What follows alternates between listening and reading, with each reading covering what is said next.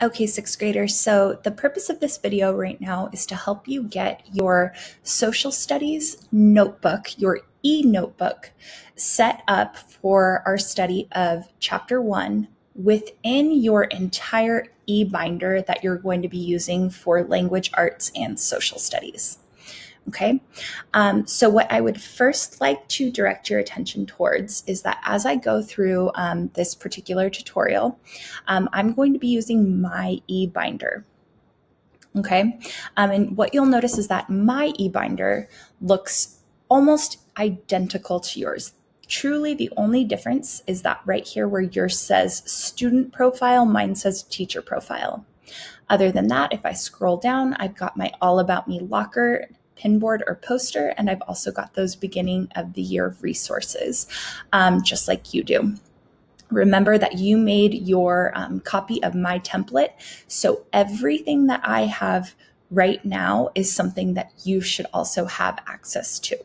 Okay, now you might notice that this is for my period that I'm working on, my binder for periods 1 and 2, but this video will also apply if you are in my period 4 or 6, 7 sections. Okay, so again, what we're going to do is we're going to set up the social studies portion of our notebook so that we can get started with section 1. Okay, so what I would like you to do is when I let you guys go on your own, you might be watching this at the same time and you might be doing like a pause, do it on your own, pause, do it on your own, or you might be watching this entire video and then going to do it all on your own. Either way, please just make sure that you follow along with me, okay? So you want to start where it says social studies, and we'll come here and we're gonna click on where it says chapter 1, archaeology or early man. Okay, archaeology and the early people, those are the two topics covered in the first section of the 6th grade social studies curriculum. Okay, so that's where we'll start. What I'd like you to do from here is go ahead, and this actually should not be here. I'm sorry about that, guys.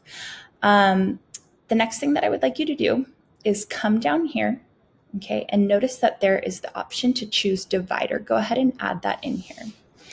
The purpose of the divider is just to add like an additional line between different kind of chunks or different parts of your e-binder or of your different chapters so that we're able to create a little bit more organization. Okay, so we've got our header up here, we've got our divider. Now we're ready to get going with the essential question. Okay, so to do so, what I would like you to do is scroll up and I would like you to click where it says text box. Okay. One of the things that I always like to do right off the bat when I create a new text box is go to create a background. Okay. And I'm going to move my little face right up here for just a second. Okay. I always like to create a background because then from that point forward, I can always see the background and the text, and if it works well together, if there's any kind of contrast that is for any reason kind of distracting. So if I were you, I would come here to the palette. Okay, I would select image, palette, image, and select image. I always like to go with this calm blue right here as a background. I think that's always a great choice.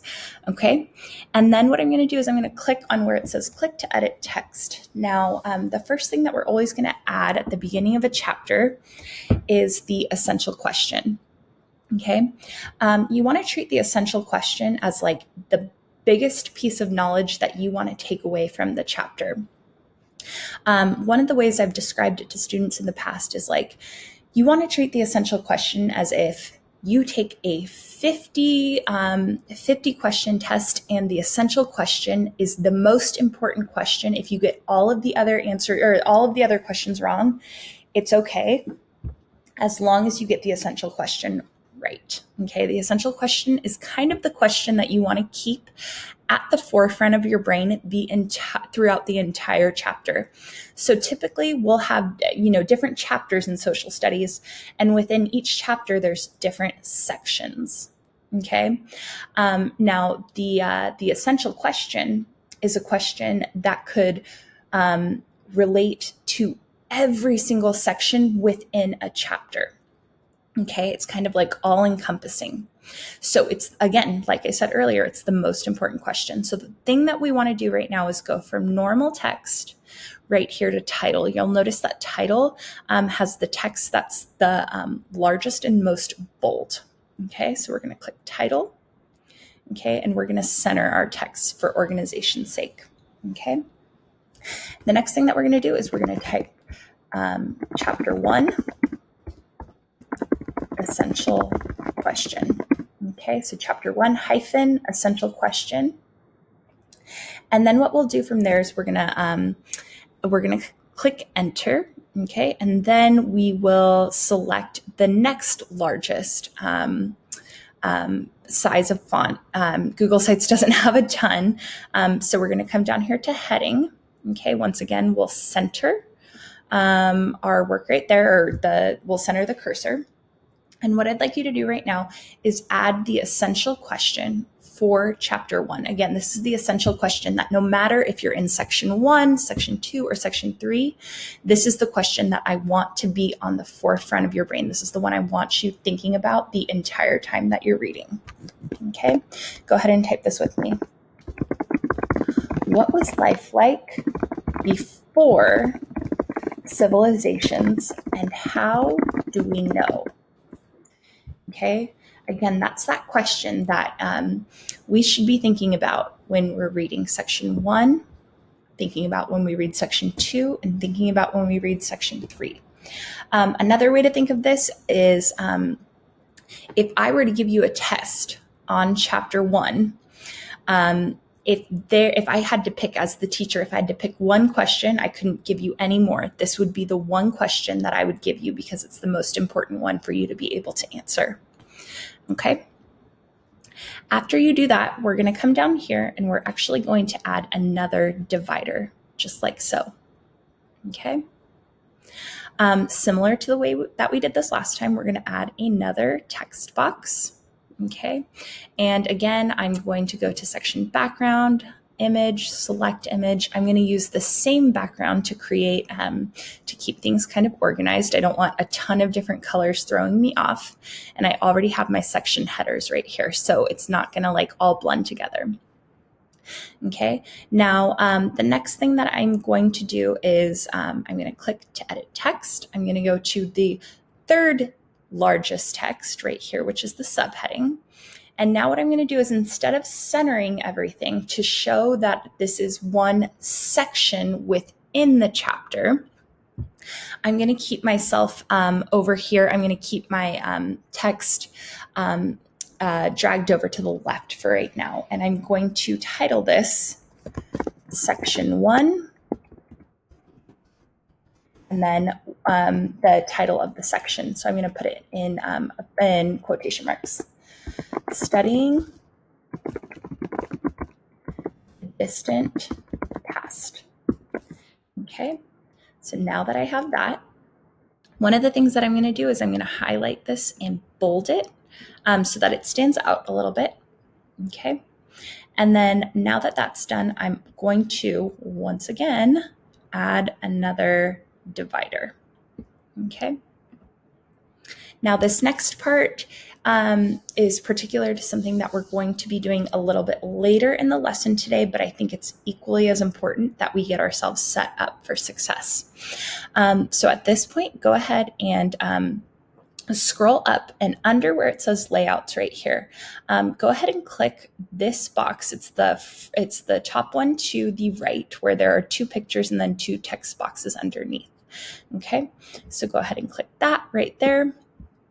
Once again, I'm going to follow the same pattern. I'm going to go to section background, image, select image, and I'm going to choose that same kind of calm background right there, just like that. Perfect. Okay, right here where it says click to edit text, I would like everyone to do this. Okay, I would like you to say Mrs. Tejas' handwritten Cornell notes. Okay, then over here, I would like you to say Mrs. Tejas' typed Cornell notes. Okay, and maybe, yes, okay, you know what, I want Cornell notes. No, I like it better that way. Okay, at this point right here, all you need to do is add one more divider at the very end, and this is where you can stop right here.